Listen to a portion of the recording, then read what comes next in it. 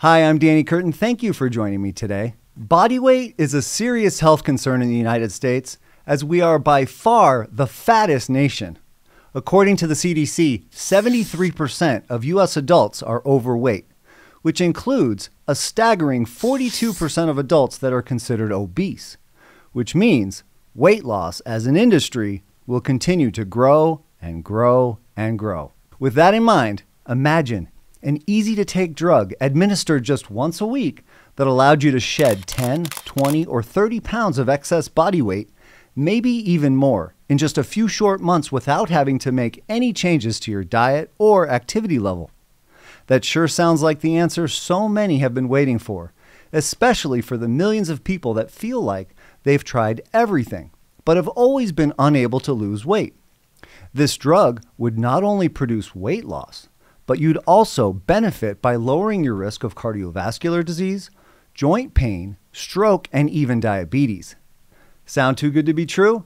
Well, for some, it could be, as new research indicates severe gastrointestinal side effects may be associated with the use of these drugs. Since about 2010, millions of diabetics have been managing their blood sugar levels with several drugs just like this, and significant weight loss was eventually noted as a beneficial side effect.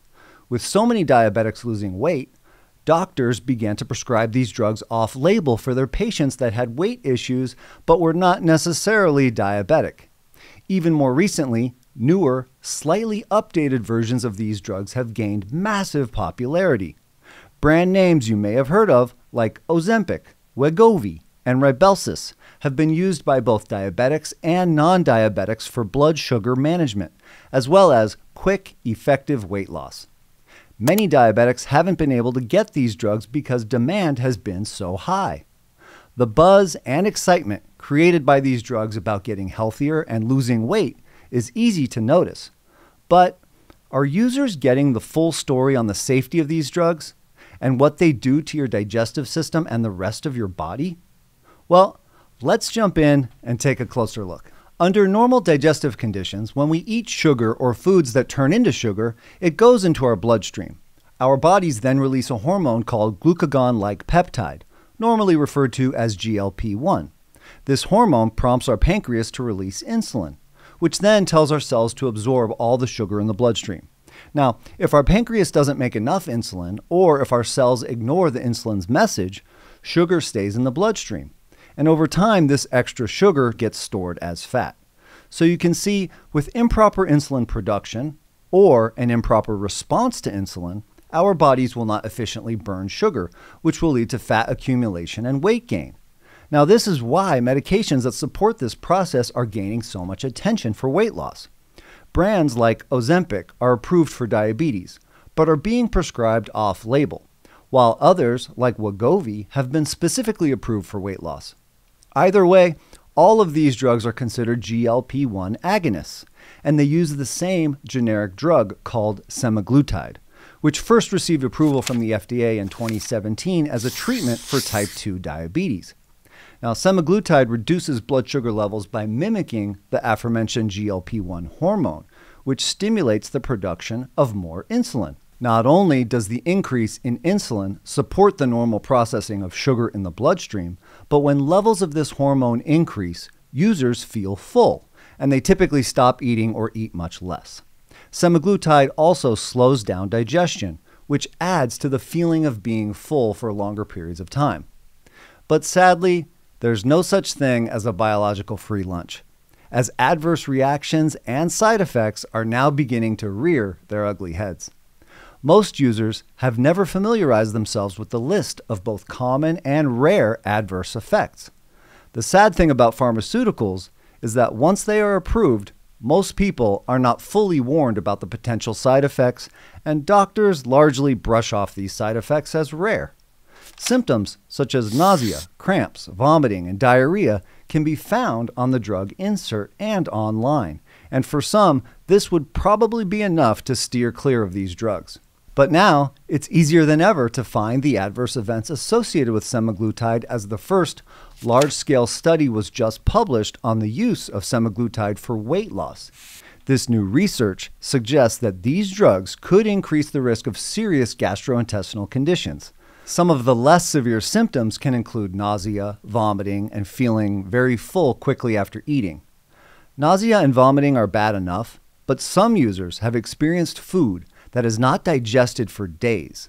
They've also experienced severe heartburn, self-described rotten egg breath, painful constipation, uncontrollable diarrhea, and depression. Now, these nasty symptoms are associated with a condition called gastroparesis, best described as stomach paralysis. This condition hinders the stomach's nerves and muscles from moving food out of the stomach and into the small intestine. The drugs were also linked to an increased risk of pancreatitis and bowel obstruction. Is easy weight loss worth the risk of developing a potentially irreversible condition where the stomach cannot properly empty? Well, the FDA has acknowledged the reports of gastroparesis associated with drugs like Ozempic and Wegovy. However, they also emphasized that the potential benefits of these medications might outweigh the risks for certain patients. Although we are told adverse events are rare, there have been some very sad stories in the news lately. One of these stories comes from Emily Wright, a 38-year-old teacher in Toronto. After about a year on Ozempic, she lost 80 pounds, which she's been able to keep off. But Wright said she now vomits so frequently that she had to take a leave of absence from her job. She said, quote, "Not only was I vomiting, but I began having burps that smelled so strongly of sulfur and rotten eggs that the kids began to ask where that smell was coming from. And now I've been off Ozempic for almost a year, but I'm still not back to my normal self." If I could today sit here and tell you that I was 280 pounds again, but I wasn't sick, I would be happy. In another use case, Joni Knight remembers exactly what she ate on her birthday 2 years ago. After a couple of bites, she felt panic set in when she couldn't swallow her food, and soon after, she began to vomit violently. Knight said, quote, "It felt like it was stuck in my throat. I thought, I hadn't really eaten. How am I throwing up this much?" Knight had been taking Ozempic for 2 years at that point and was already eating very little every day as a result. After the birthday episode, she went to see a gastroenterologist who put a tube with a camera down her throat and into her stomach to see what the issue might be. They told her, quote, "Your stomach is full of food." Knight now says she has gastroparesis and she is nauseated all the time. No matter how little she eats, she says, quote, "I take a prescription nausea medication like it's candy." Now, when reviewing the most recent research, semaglutide users had 3 times more nausea, twice as much diarrhea. They were 4 times more likely to suffer from chronic vomiting, meaning they would vomit at random during the trial, and they were more than twice as likely to be constipated compared to a placebo. And if you've ever had surgery, you know that you typically have to fast for at least 24 hours prior to the procedure. Doctors are now warning that those who take semaglutide have a much higher risk of regurgitating food during surgery, since food is in the digestive system for so long, which can lead to aspiration and possibly dangerous complications like pneumonia. All of these findings are alarming, especially considering the widespread use of these medications. In 2022, the number of people in the U.S. using these types of drugs for diabetes or obesity reached 40 million. Whoa. Now, managing weight is not only a very personal experience, but it can be very difficult, especially since there are so many factors that influence weight. In my opinion, pharmaceutical solutions like Ozempic have their place. However, for most people, nature offers extremely effective options that don't carry any of the same risks. So, if you're serious about losing or maintaining a healthy weight, there are a few key factors that may make the process a bit easier. One thing that is often overlooked for both men and women is hormone balance. If your hormones are not at optimal levels, it won't matter what you do. Weight loss will be next to impossible. Having your thyroid levels checked as well as estrogen, testosterone, DHEA, and other sex hormones by a natural practitioner can make a big impact on maintaining a healthy weight. Also, anything you can do to improve your blood sugar levels and insulin sensitivity will also make the process much easier.